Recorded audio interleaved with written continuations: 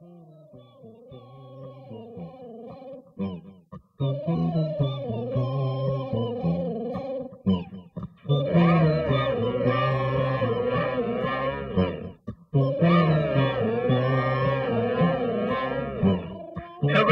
there, kind sir or madam.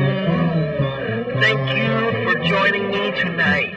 Or if it's the morning, thank you for coming so early. Otherwise, thank you nonetheless.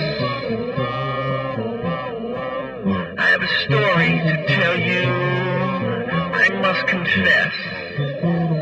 Oh, it's kind of a sad one, but it's a true one, and let me tell you, I'm not the bad one.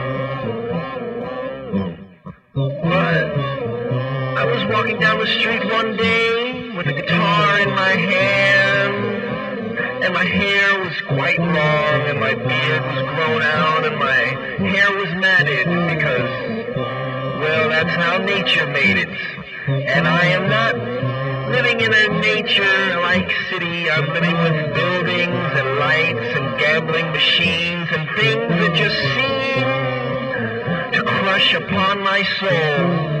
Yet I live here, and I have my own control. I don't need them pressing my buttons to hit gamble this and gamble that, cash out, cash in. Let me tell you, baby, I always win because I bet on myself.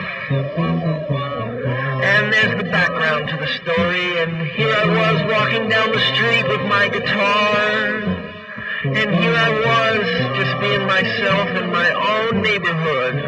And what do you know it? I waited for the light to change, and I waited for the cars next to me to start moving so I could travel with them like my blockers if I was on a football field. But I was not on a football field, I was on a sidewalk. And I was in the street walking, and I felt safe because I was watching for my own safety. And I was watching for the lights to change, and I moved forward with the green light. And there was a police officer who saw this movement, and he decided to turn on his own lights. They flashed upon me like rays of fire from hell. And what did he do? He said, "You, sir, broke the law." And I said, "How dare you? I did not break any law." And you know what he did? He pointed his finger at me and he said, "Give me your social security number." What number might that be, my good friend, officer? What number is secure, my good friend, officer? And I refused because, hey, that's just me.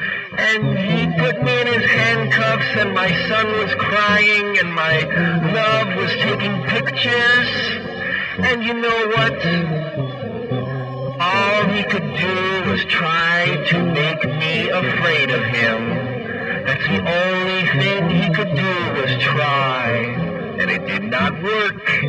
No, it did not. I was not afraid of him.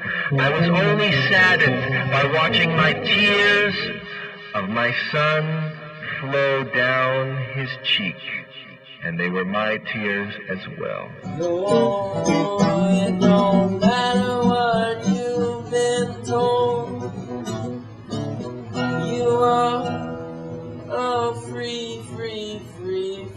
soul. A soul